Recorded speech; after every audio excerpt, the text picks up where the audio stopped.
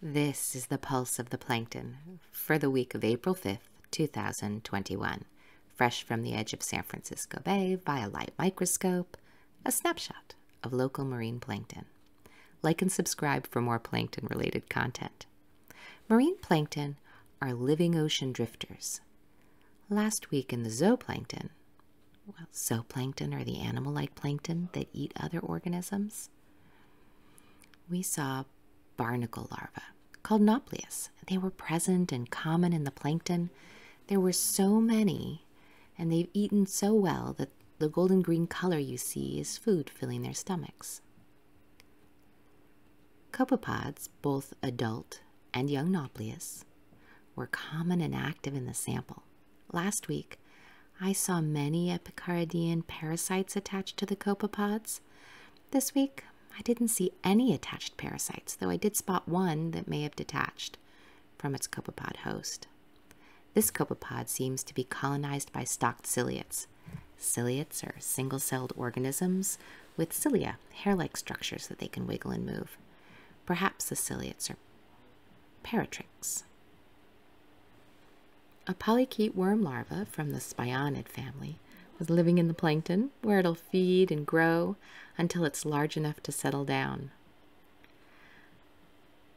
Another Magellanid polychaete this week, larger than many of the other plankton, and clearly visible without the microscope, at 2 to 3 millimeters long. There are so many kinds of polychaetes. This one is a small scale worm. You can see here how it looks different in dark field compared to in bright field. This week's plankton highlight is the larva of a Nemertian worm. Nemertians are marine ribbon worms, and this one is probably in the genus Carinoma. If you look carefully, you can see one small dark speck on the worm. That's its eye, and it only has one. This particular worm is interesting because it may be Carinoma hamanako, a type of Nematoran native to Japan. Without DNA analysis, there's no way to know for certain. I added a link below in the description if you want to read more about these interesting organisms. Last week in the phytoplankton. Phytoplankton are plant-like plankton that make their food from sunlight, water, and carbon dioxide. We saw Noctiluca, a dinoflagellate, and it's consistently in my samples, and this last week is no exception. During its life cycle, Noctiluca can divide and make 2 new Noctiluca, or they can reproduce using isogametes. Here, you can see the isogametes, each with their own little flagella on the surface of the parent Noctiluca. These isogametes get released into the water to create a new generation of Noctiluca. Diatoms are single-celled algae with cell walls of glass. They're a major component of phytoplankton. Of the rich and varied phytoplankton this week, Chaetoceros is a large genus of diatoms. Here, Chaetoceros socialis forms these loose balls of chained diatoms, cloned cells wrapping around in a gently linked matrix. There can be more than 100 diatoms in a single ball. There were many other chain-forming diatoms in the sample, including Asterianelopsis, Thalassiocyra, Skeletonema, Pseudonychia, and Odontella. This very long diatom is Thalassiothrix longissima, the longest diatom I've ever seen.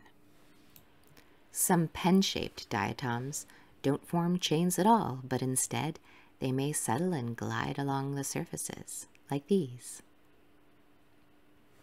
Ocean weather. How about a brief game of coastal Northern California weather word association? Summer, fog. Autumn, sun. Winter, rain if we're lucky. And spring, wind. Particularly blasting, constant wind from the north-northwest. To our phytoplankton, these springtime northerly winds mean upwelling, the process through which nutrients are introduced from deep under the ocean into the sunlit surface waters. Over the past several weeks, diatoms have been growing, multiplying, and enjoying this large-scale nutrient injection, dominating net tow samples collected from northern to southern California. But the extremes of the past few weeks, strong dramatic equinox tides, near constant upwelling winds, large-scale swaths of high chlorophyll red in satellite imagery have backed off. Dinoflagellates seem to have had a bit of a chance to catch up, becoming more common in the net tows of northern and central California, and even flipping to majority status in southern California. And maybe the zooplankton has as well.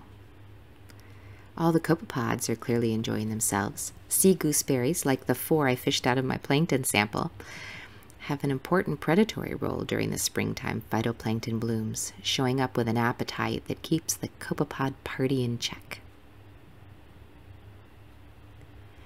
This satellite chlorophyll image mirrors the increased variability we've seen in our weather. Look at that rainbow mosaic of chlorophyll concentrations. And all the gray? That's where the fog has masked the ocean. Wait, fog? Fog is summer. The weather is scrambling, as is the ocean. Phytoplankton assemblages are shuffling and evening up, shifting. Zooplankton are grazing and being grazed, and we're staying tuned. That was the pulse of the plankton for the week of April 5th, 2021. A snapshot of marine plankton from the edge of San Francisco Bay. Like and subscribe for more plankton-related content, and remember to support your local national marine sanctuary.